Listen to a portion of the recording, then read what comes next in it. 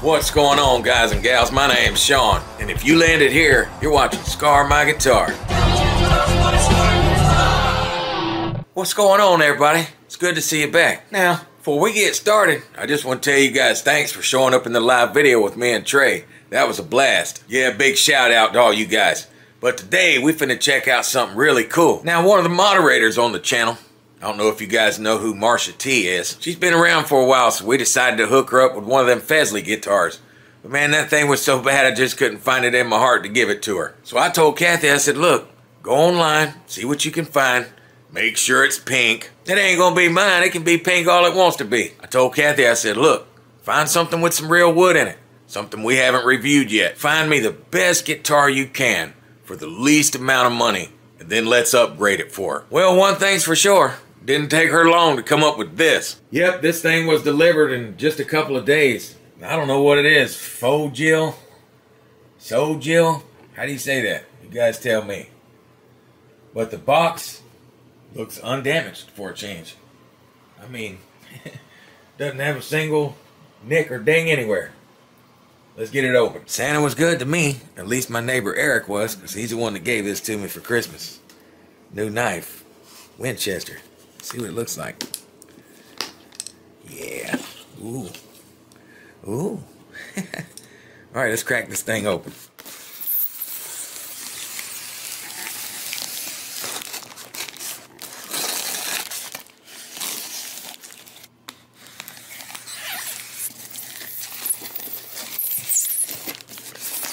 Nothing left to do but peel it open, huh? With a gig bag. How much you pay for this, Kathy?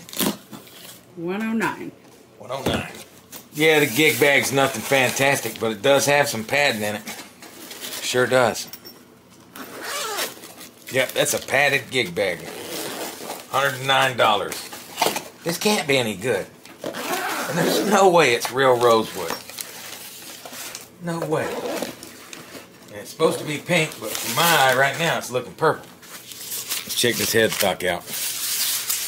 It looked a little funky in the pictures. Ooh. Man, that ain't far off from ours, is it? That don't even look like the headstock in the pictures. Now, this guy is definitely pink and purple. And sick. I actually like this color. That's not a real veneer. You see it's not moving at all. But that's real rosewood. Yep, that's real rosewood, all right. That's definitely roasted maple. Wow, look at the color on the back. It's like a maroon or something. But yeah, roasted maple neck. What? The real rosewood fretboard. It says in the listing it's a basswood body. We're going to find that out here in just a minute. Now hang on just a dang minute. Sean, that can't be real. Man, that neck's worth $109 to me. You know what I say? Give yourself a good smack, because I'm seeing what I'm seeing. Yeah, while you over there slapping yourself silly, because I done found something good, I'll take this thing off the table and play it a little bit. Alright, I got the Fojill, the Fojill, the Sojill, the awesome pink guitar. Tuned up. Yeah, this guy looks incredible, man. And I'm going to tell you right now, as far as playing,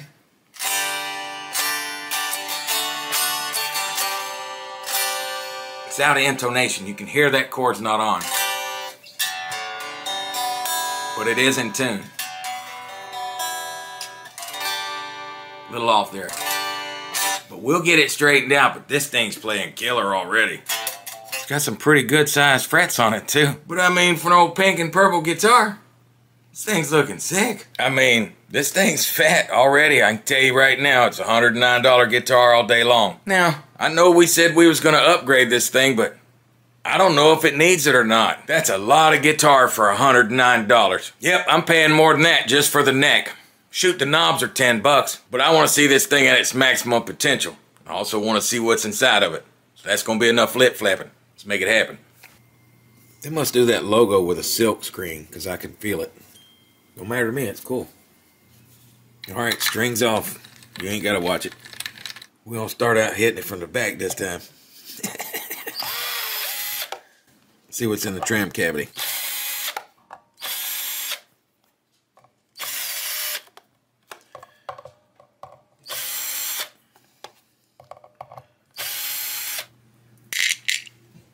Big trim, little trim, what do you say? I say it's a little trim. Yep. And it looks like they learned something here. That this route needs to go up a little. Because they had to change that. You see that? Yep, I suspect the later guitars won't have that. They sure do got those springs pegged out. We'll go ahead and loosen them just a little bit so they're at least even. Something like that. Alright, everybody's favorite, the control cavity.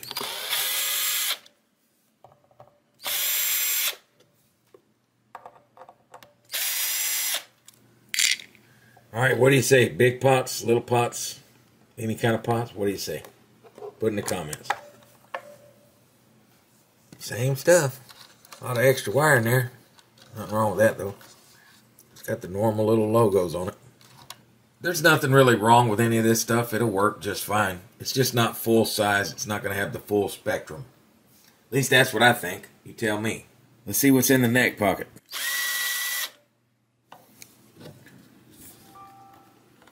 Comes out pretty easy.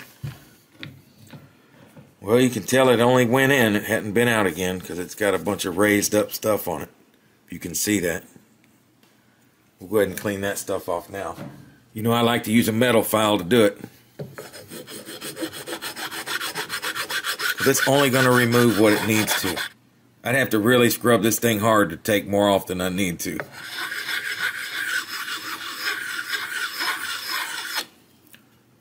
Man, this is a beautiful neck.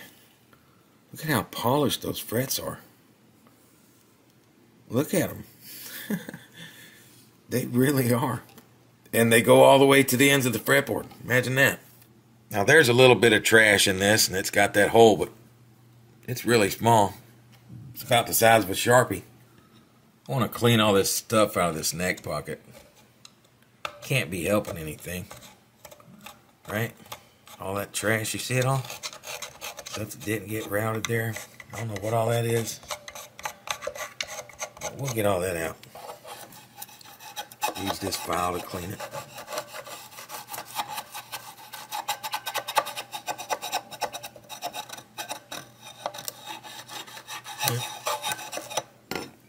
And that is 100% basswood. Beautiful body. Now they either taped this off or they routed it after they painted it. I don't know, you tell me. What do you think? Alright, let's check out these pickups.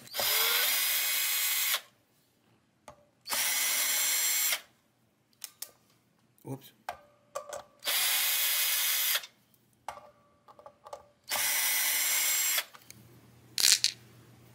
Alright, let's see. I got a B for a bridge. I can feel wax on them, so that's good. It's pretty hefty as well. No shielding, which I don't think matters. Some of you guys are going to argue me in the ground on that one, but I don't think if it don't need it, it doesn't matter. When I say it doesn't need it, I mean it's not noisy. Let's see if this is ceramic. That'll tell us everything.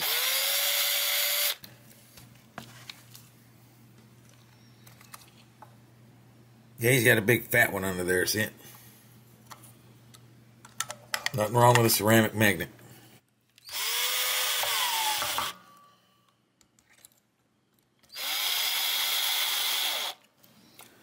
I'm seeing that foam trick more and more though. Let's plug in the old digital multimeter. Now I got him all clipped up. You can call them whatever clips you want. But I'm in the bridge position. Let's turn it up. 12-4-3. Now this 5-way switch, so second or fourth position, whatever you like. 303, so I guess that's going to be humbucker and single coil. And then we got 4 for the middle. 286 at position 2 or 4, whichever one you're happy with. And then the neck humbucker. Bringing in at 10, he's pretty hot.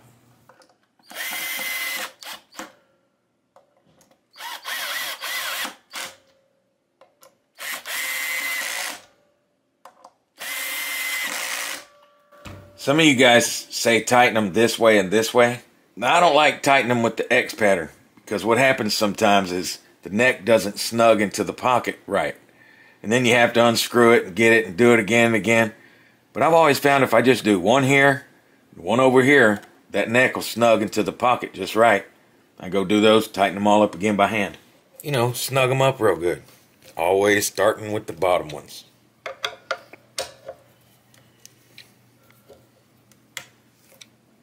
Now, before we touch this neck with anything, I want you to look at those frets. They are gleaming. They are literally gleaming. They're not sharp either. This thing's had a fret job. No joke. We'll see how straight this neck is. It's got a pretty good sized bow in it. Let's go ahead and straighten it out. Now, I know some of you guys are going to tell me, bro, you got to have strings on that neck before you can adjust it.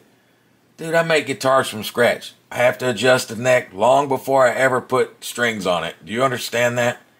So, what I'm doing right now is what I know to do. If you do it a certain way, good for you. I gave it a little half turn. Still got a little bit of relief in it, but doesn't have that giant bow anymore. This will probably be perfect. It was already playing really good.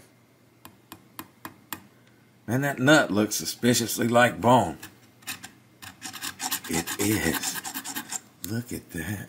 That is bone all day long. See that dust on my finger? It's bone all day.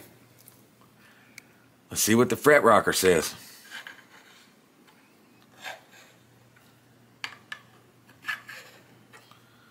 Nothing yet.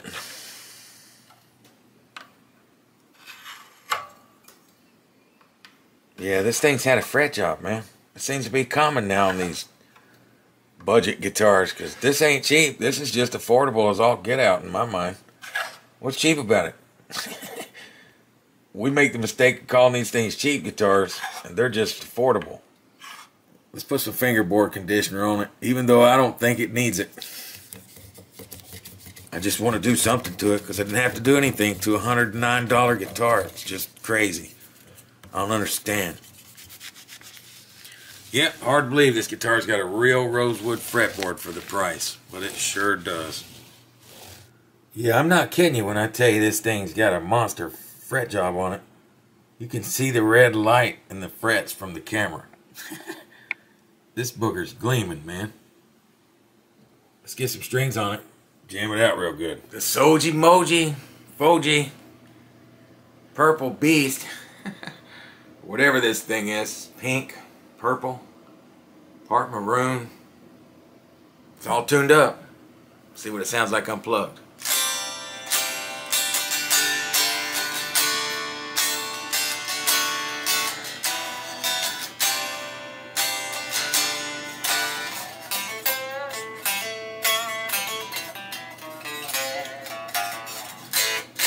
Let's turn it up some.